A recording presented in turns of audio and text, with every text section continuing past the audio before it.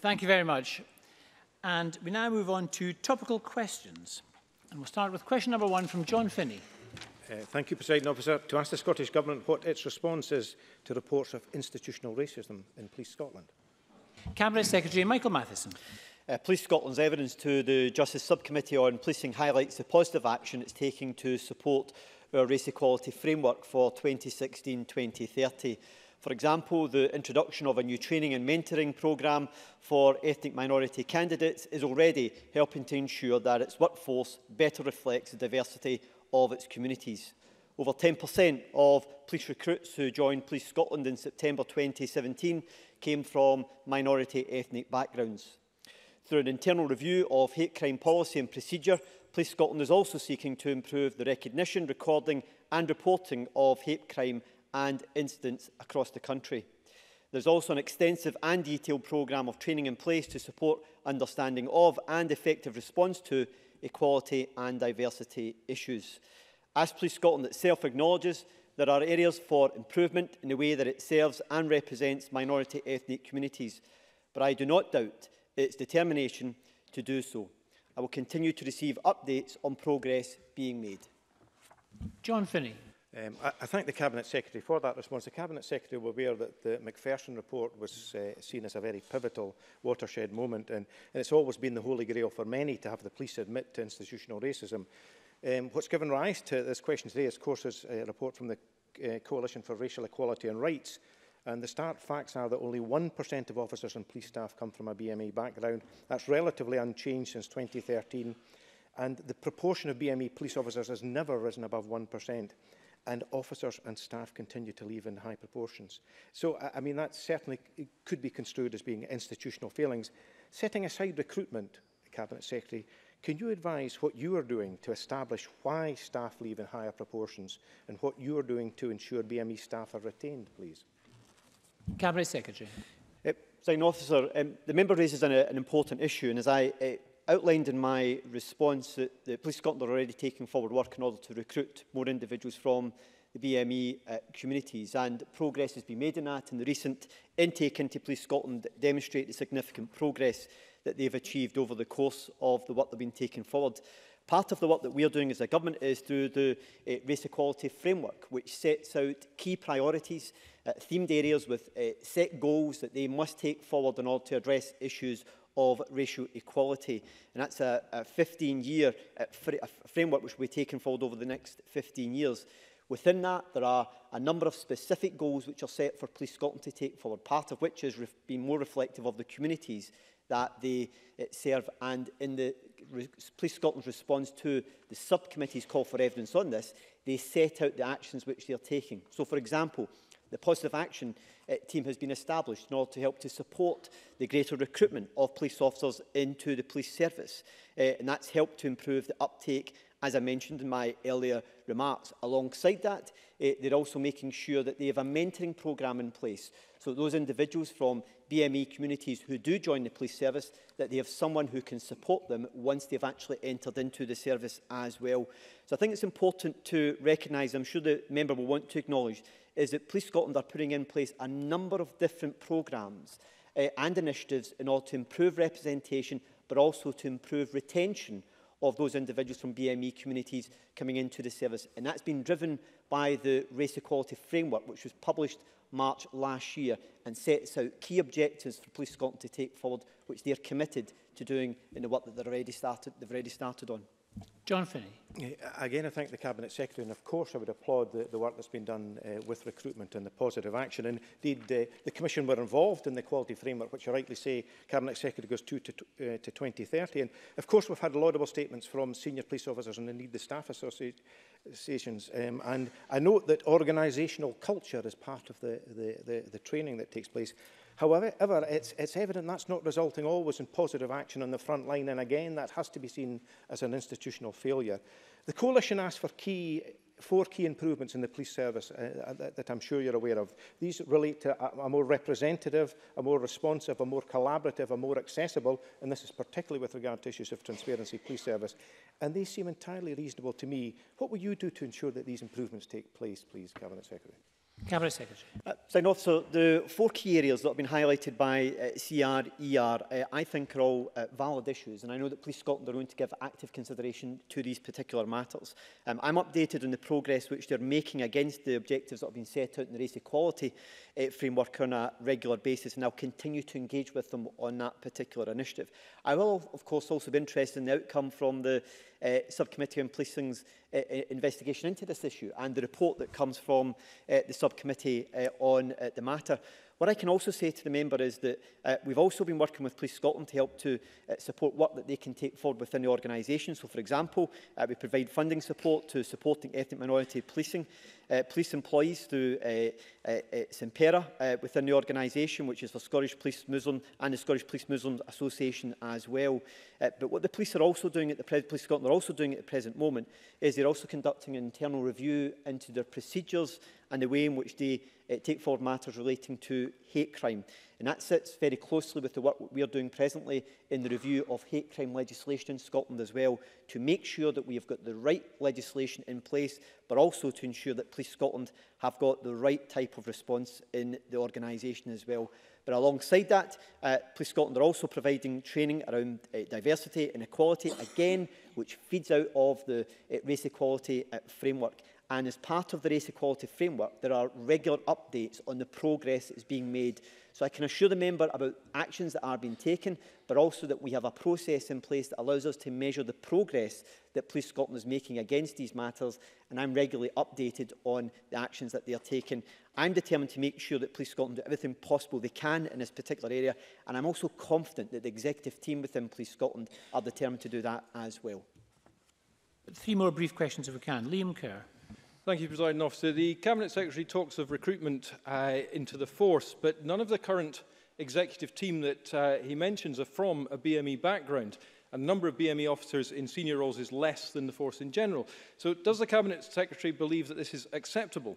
And can he outline any steps that he has taken in his time in office to encourage the promotion to senior level of BME officers into Police Scotland and ensure representation at the top level? Cabinet Secretary. The short answer is no, it's not acceptable. But part of the challenge has been historically in Scotland is there's been a poor approach to succession planning within the organisation to make sure individuals who could progress to senior ranks are being encouraged and supported to do so. However, the Scottish Police Authority are now taking proactive action to support that. I'm sure the member will recognise that in order to get to the senior ranks within the police service, and in particular to get into the executive team, officers have to have a considerable level of experience, and it will take time in order to recruit more individuals into this particular post from a BME background or from other genders, because at present time it is largely dominated by male officers, with the exception of DCC Rose Fitzpatrick. So the service recognise it need to take more action on that. I've been working with them to encourage them to do so, and a key part of that is effective succession planning, making sure those who have the skills and the talents within the organisation are being encouraged to do so, and the Scottish Police Authority are working with them to ensure that that type of succession planning is now being taken forward on an ongoing basis. Claire Baker. Thank you, Presiding Officer. The Coalition do raise many important concerns. Will the Cabinet Secretary commit to reviewing the way we record police incidents and regularly publish data concerning the engagement of the BME community with Police Scotland to ensure transparency and greater accountability? Cabinet Secretary. Well, Presiding Officer, the 4 key areas that have been highlighted by CR, I think are all valid areas that I think Police Scotland can take further action on, and they've already committed to engaging on the 4 points which have been highlighted. But I also would refer the member to the submission that's been made by Police Scotland to the Subcommittee on Policing, highlighting the extensive range of work that they're already undertaking in this particular field. And that also has to be recognised. As I mentioned, there is already an internal review within Police Scotland into both the policy and the procedures that they have around the recording and dealing with hate crime matters. And as I've mentioned, that sits very closely with the review that we have into hate crime legislation in Scotland. But where there are areas in which we can strengthen transparency and accountability around this area, I'm always prepared to make sure that that action is taken. And of course, we'll welcome the final report from the Subcommittee on Policing to consider what further measures they believe are necessary in order to help to support further progress in this particular area. And Fulton McGregor. Thank you, Presiding Officer. Can the Cabinet Secretary provide any detail on how much confidence the Scottish public across all sections have in their local police force?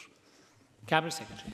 Presiding Officer, the confidence in policing in Scotland in general is high. The most recent data which we have is from the Scottish Crime and Justice Survey, which found that the majority of adults had confidence in the police force in Scotland.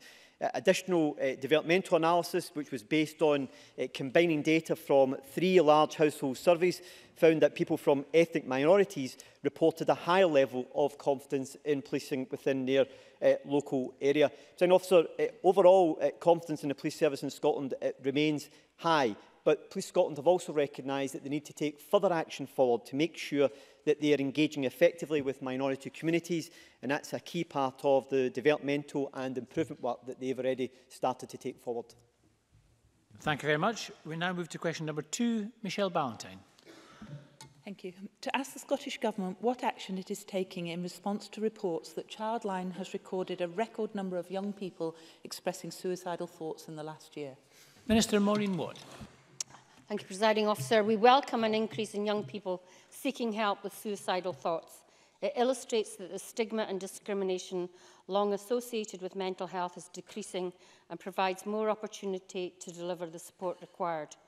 We take the mental health of our young people very seriously, and we want every child and young person to have appropriate access to emotional and well-being mental support.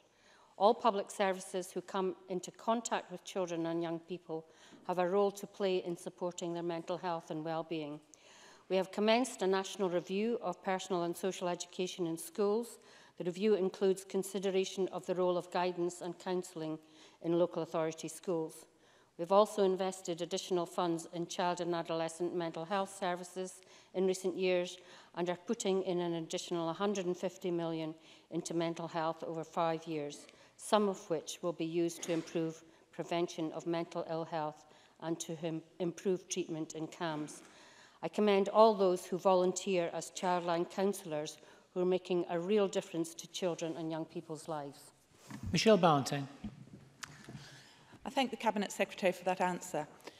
ISD Scotland published a report in September about how long children and young people wait for mental health services provided by the NHS in Scotland. It found that in the quarter ending June of this year, 1 in 5 children did not begin their treatment at CAMHS services within the 18-week target. So can I ask the Cabinet Secretary, what action is the Scottish Government taking to improve this figure and to ensure that no child is allowed to slip through the net or miss out on the treatment that might save their life? Minister. Well, as the member might know, we were the first administration to introduce targets for waiting times for CAMHS, a 90% targets, 18 weeks referral to treatment. And while some boards are making real progress on reducing their waiting times, we're not yet seeing the consistency I would like towards meeting the targets and sustaining those targets. However, the member might want to know that 29 people waited more than 53 weeks to start treatment in the second quarter of 2017, an improvement from the previous quarter, which was 74, and an improvement from the same quarter in 2016, where there are 151 young people waiting. So down to 21 from 151 in that same quarter the previous year. So we are making progress, but there is still work to do. Michelle Ballantyne. Thank you, and it's good to hear that some progress is being made. You mentioned in your first response about teachers taking on some of the workload in terms of helping young people with mental health issues. Can you just tell us a little bit about how you're going to train teachers to deal with this very important issue? And also, given that it's often very difficult to get teachers out of the classrooms and out of school to receive training, how are you going to schedule that in? Minister. Well, as I said in my first answer, we have already commenced the review of personal and social education in schools. And I should say to the member, it's not just teachers who are involved in this. It's everyone involved in schools. Education Scotland is, for example, rolling out Scotland's mental health first aid training for children and young people to all local authorities, and some of the extra money is being used to train staff within the whole secondary school communities to increase their confidence about approaching pupils who think they may be struggling with a mental health problem.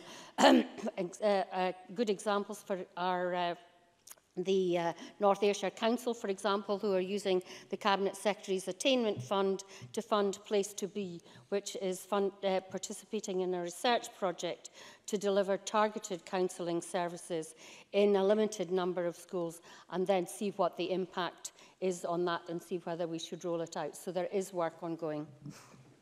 Anne-Marie Todd. Thank you, Presiding Officer. Like others around the Chamber, I welcome the news from the Mental Welfare Commission that the number of young people being treated in non-specialised wards has fallen dramatically, and I congratulate you for that. Can I ask the Scottish Government what investment it's making to increase the mental health workforce, please? Minister. Well, as the member has pointed out, mental health is a priority for the Scottish Government, and we have shown that by our increased investment of £150 million. And that investment includes £54 million to support the reduction in waiting times, including £4.6 million to work with boards to improve service capacity, to increase the supply and training of the workforce, and £10 million to support new ways of improving mental health in primary care, and £15 million to support better access to CAMHS and innovation. A great deal of work to help improve the waiting time targets and make sure that our young people get the help as quickly as possible. Can I thank members, and that concludes topical questions. Before we go, given the earlier technical difficulty with our sound system, I'm minded to take a motion without notice under Rule 11.2.4 to move decision time to 5:15. I wonder, would the Minister for Parliament move such a motion? Formally moved. Thank you very much. I put the question to the Chamber that we move decision time to 5:15. Are we all agreed? Yes. We are all agreed. Decision time is now 5:15. Thank you.